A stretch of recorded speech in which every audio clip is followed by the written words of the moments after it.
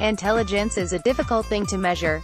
While IQ tests have been heavily criticized over the last 30 years, society still sets much store by them. Health and education professionals' decisions about what placements and interventions are appropriate for disabled children are still informed by the child's IQ score, for example. This is paradoxical since if you can't speak or use your hands, it's impossible to do these tests. Severely disabled children score very poorly regardless of their ability.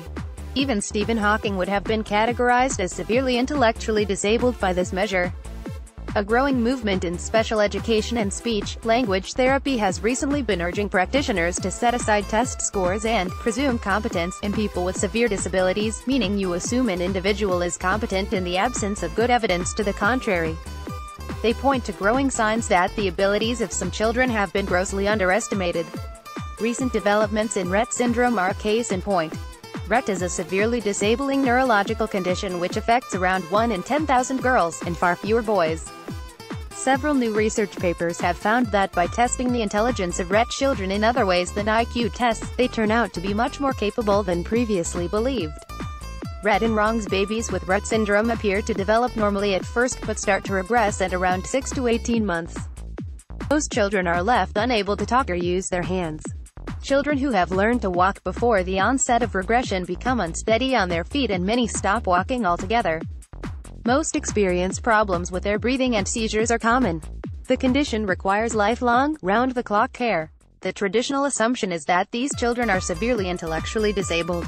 When NBC News chief foreign correspondent Richard Engel's son Henry was recently diagnosed, for example, Engel was told, it's not just that he likely won't walk or talk and may be confined to a wheelchair, he won't understand what a wheelchair is, let alone how to operate it. This view has long been at odds with what parents, including ourselves, observe in our children. Parents often report that their child appears to show a considerable understanding of language, makes appropriate and intense eye contact and seems to communicate their intentions by looking in the direction of what they have in mind, known as eye-pointing. Advances in technology over the past 10 years have begun to use this eye-pointing to help people with Rett or other profoundly disabling conditions like late-stage motor neurons disease or cerebral palsy to make choices and communicate independently. Using a system known as eye gaze, they can now control computers by looking at particular items on a screen. This is detected by the computer through a series of lights and cameras. Latest findings: researchers have recently used eye gaze to challenge the old assumptions about Rett children's intellectual abilities. In one study, a team in Tel Aviv modified a standard vocabulary test, the Peabody Picture Vocabulary Test version 4, for a group of 17 girls with Rett. In a normal Peabody test, children are given sets of 4 pictures and asked to point to the one that best illustrates a word spoken by the examiner. In the modified version, the 4 pictures were displayed on a computer screen and the children indicated their response by looking at them. Remarkably, almost a third of the girls showed a vocabulary at a level indicative of either mild intellectual impairment or even within the normal range.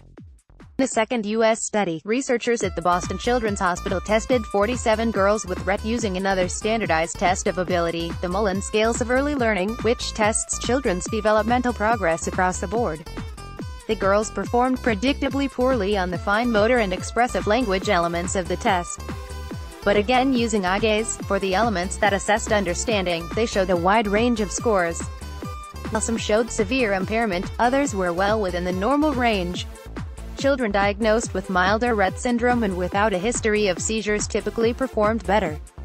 Are the results a good indication of intelligence? Certainly when you look at the testing protocols used by the researchers, it seems unlikely that they overestimated the children's abilities. On the other hand, they may have underestimated them. Eye gaze is not an easy technique to master. Not all the girls were used to the technology, and they were being measured against scales developed using children who weren't dealing with any kind of added complication. And when people caring for Rett girls presume the child is severely intellectually disabled, they probably don't expose them to language in the same way they would a normal child. These results have profound implications for the future of people with this syndrome, and for the debate about presumed competence. If Rett children are only mildly intellectually impaired or even within the normal range of intelligence, it's necessary to urgently revisit how they are supported and educated. Eye gaze technology promises to be the key to unlocking their potential. It underlines the importance of presuming competence in people whose intellectual abilities may be unclear. This feeds into previous revelations about the intellectual capabilities of some people with locked-in syndrome, to which Rett syndrome is sometimes compared. Without presuming competence, even people as gifted as Stephen Hawking may be deemed intellectually disabled. Not only does this have severe consequences for the individual, the loss to society could be nothing short of galactic.